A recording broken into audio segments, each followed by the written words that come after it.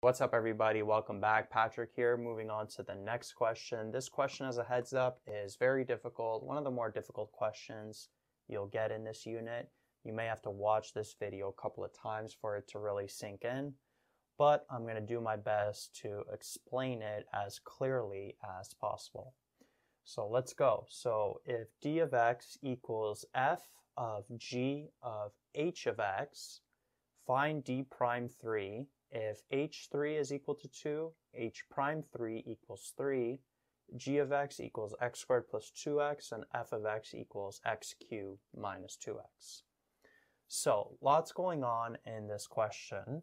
Notice that this dx function that we're given, it's a composite function with three functions. So we have a function h of x within another function g within another function f.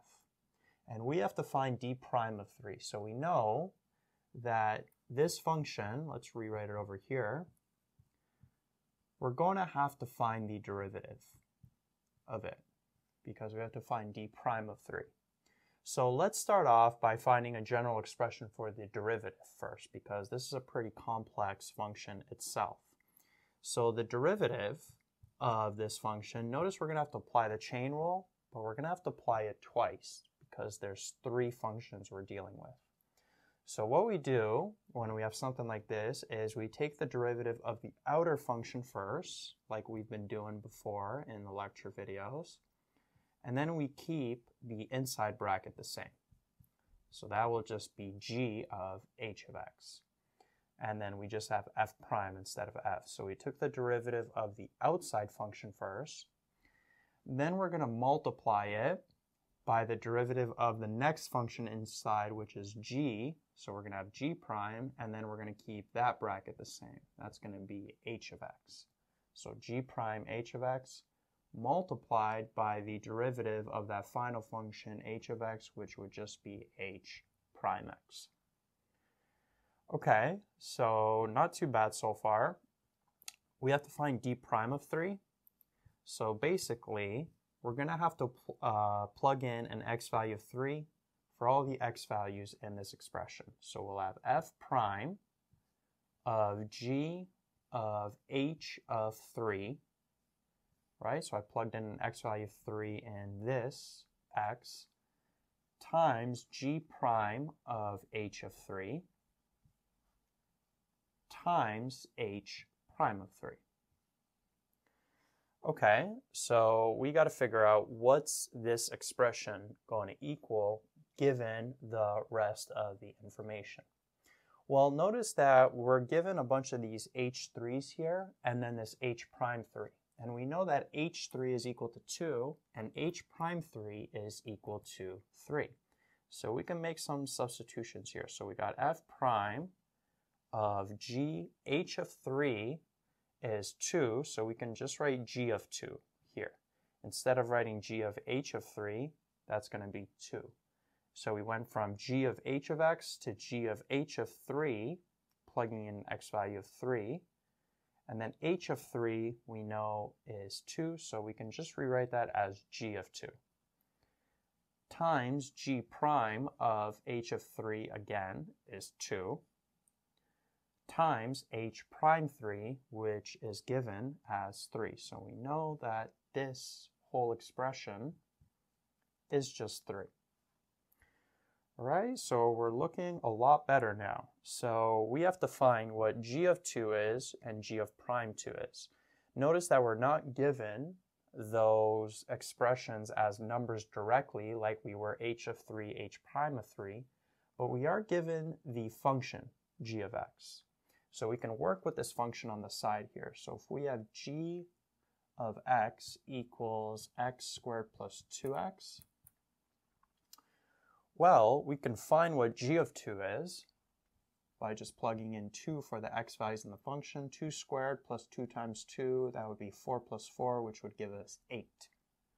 So we know g of 2 is 8, and we also have to find g prime of 2. So what we can do is we can take the function g of x and just find its derivative, g prime of x, which would be 2x plus 2.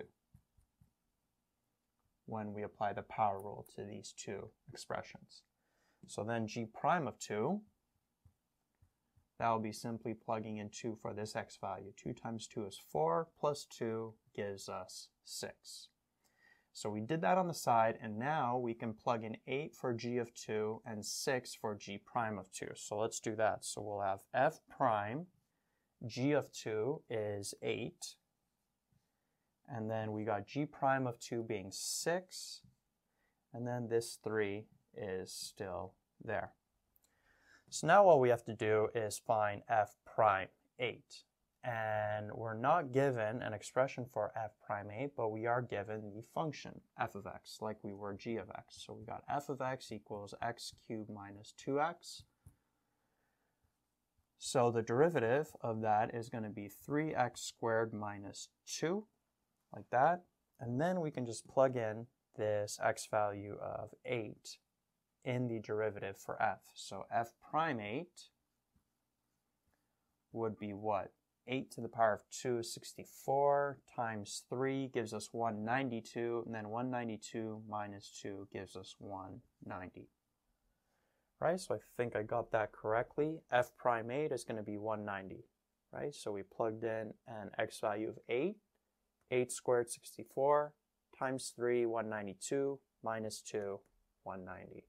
So instead of writing f prime 8 here, we can now just simply write 190. So we'll have 190 times 6 times 3, and when you multiply those numbers, you end up getting 3,420. So that there is the answer for d prime 3. Let's actually write it over here. Right? That's your final answer right there, 3,420. So in my opinion, pretty tricky question. Again, one of the more difficult questions that you'll get in this unit. These questions you'll see come up, but usually you're only dealing with 2 functions. So you'll have like an f of g of x. Rarely will you see 3 functions being used together, f of g of h of x, like it was in this question. That's what makes it more difficult. So when you get a question like this, first thing you want to do, find a general expression for the derivative, like we did here. We used the chain rule twice for all of these functions, for f, g, h. And then what you do is you look at the information you're given, and then you just start making substitutions. So h prime 3, h of 3. And then a lot of times you're not going to be given expressions, but you'll be given the functions. So then you got to do some side work like we did here, finding g of 2, g prime of 2, and then f prime 8. And then you just make all your substitutions. You keep going down the ladder, and you end up getting to a point where you're just multiplying a bunch of numbers. And then when you multiply those numbers, 3,420, that's your final answer.